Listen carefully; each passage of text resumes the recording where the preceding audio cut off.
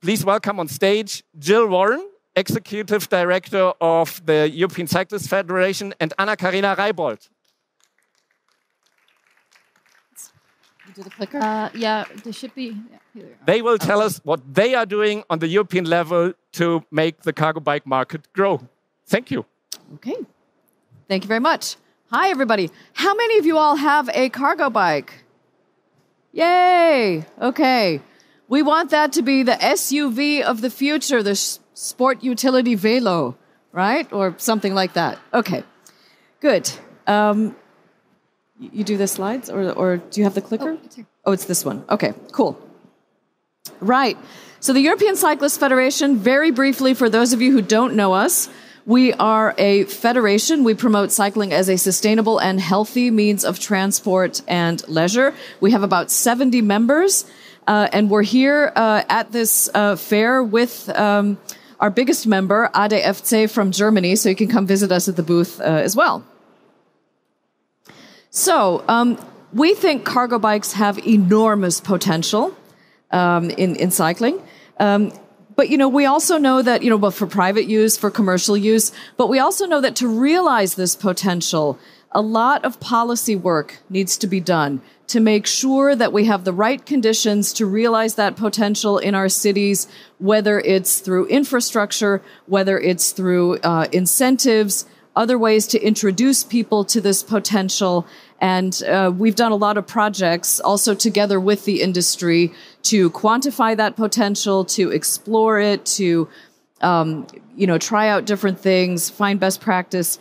We also found through an EU-funded project that we did together with industry some years ago that this potential is really enormous in terms of about 50% of, traffic in urban areas right now that's used to deliver things, carry goods, could be replaced by cargo bikes. And so the potential's there. We just need to figure out how to unlock it and tap into it better.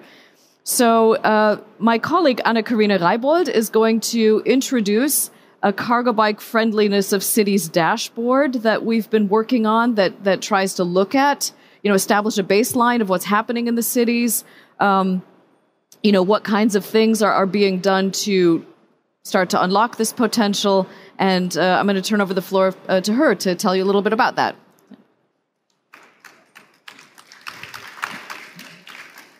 Yeah, thank you, Jill.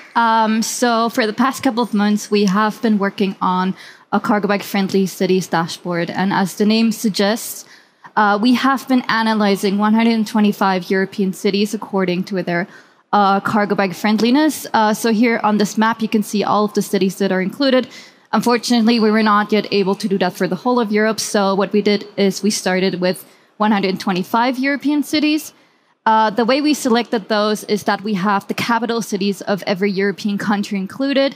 And then the number of cities depends on the population size. So Germany, being the largest European country, has 9 cities. But every country has at least 1 city in the dashboard. Our research is based on publicly available sources and also around 7 indicators that we thought represent the cargo bike friendly cities the best. So those are incentives, so financial purchase incentives for cargo bikes. This could be direct purchase incentives or scrappage schemes. We looked at cargo bike sharing schemes across Europe, also projects. So these are only projects that the city initiates or that the city actively takes part in. Under the urban context, we look at things like, does the city have a low or a zero emission zone? Are the cargo bike parking spaces available? We also found the locations of all the 30-kilometer speed zones.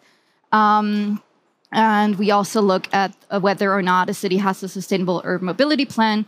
And if they do they include cargo bikes in their sustainable urban mobility plan? Other indicators we look at are inclusion. So how are cargo bikes used to create more inclusive cities and societies? And under leading by example, we looked at whether the city owns cargo bikes or they make them available to their employees or they use them for things such as street cleaning. And together with Cycling Industries Europe, we also did research on the cargo bike manufacturers that are based in the respective cities. So this is what the tool looks like. It's quite comprehensive. It has more than 130 pages. So we have a page for each city. This is the example of Hamburg. It's a very interactive tool. Also, as I said, all of our research is based on publicly available sources. So whenever you click on something in the dashboard, you will be linked back to its original source, and then you can also delve a little further into what the city is doing. On the city pages, we basically break down the indicators and list everything that the city is actively doing to promote cargo bikes. But then we also have European overview pages, for example, for sharing. This gives a European overview, not the whole of Europe, but only the 125 cities. So, for example, we were able to find 73 sharing schemes in those 125 European cities. So here are a few key figures. We launched the dashboard at the end of February this year, and we're currently updating it. So we're doing a new round of research, and only between then and now we've have made 150 new entries. So we've found 150 new projects across those cities, which I think is pretty impressive. We have been tracking everything since 2018. So what we want to be able to do is sort of track how cargo bikes are becoming increasingly significant, how it's a growing movement, and it's also a solution to many of the world's most complicated challenges. So we saw a 7-fold increase in the number of incentive schemes since 2018. And another way we track the impact is we look at how many cargo bikes were purchased. Thanks to that, we were only able to find the data for 13 cities, but we know that 14,500 cargo bikes were purchased thanks to those schemes alone. We did the same for sharing schemes. So we looked at the year when they were implemented, and we created this interactive map.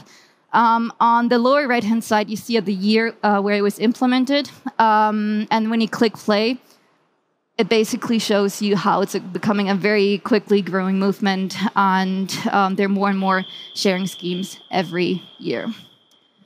We have big plans with this dashboard, so we want to be able to extend it to more cities.